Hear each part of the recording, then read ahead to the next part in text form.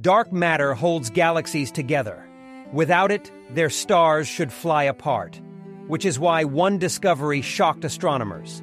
In 2018, scientists found a galaxy called NGC 1052 DF2 that appeared to have no dark matter at all. Its stars were drifting exactly as if the galaxy were made only of normal matter. No invisible mass, no extra gravity, nothing holding it together except what we can see. According to every model of galaxy formation, this should not be possible.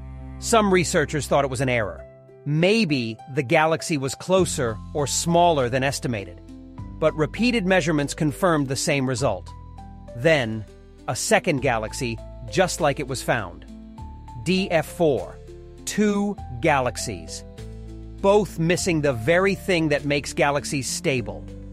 Some scientists think these galaxies could have formed in unusual cosmic collisions, blowing away their dark matter. Others believe they may force us to rethink how dark matter actually works, or whether gravity behaves differently on galactic scales. For now, these galaxies float in space, quietly breaking the rules. Reminders that the universe still keeps secrets in plain sight.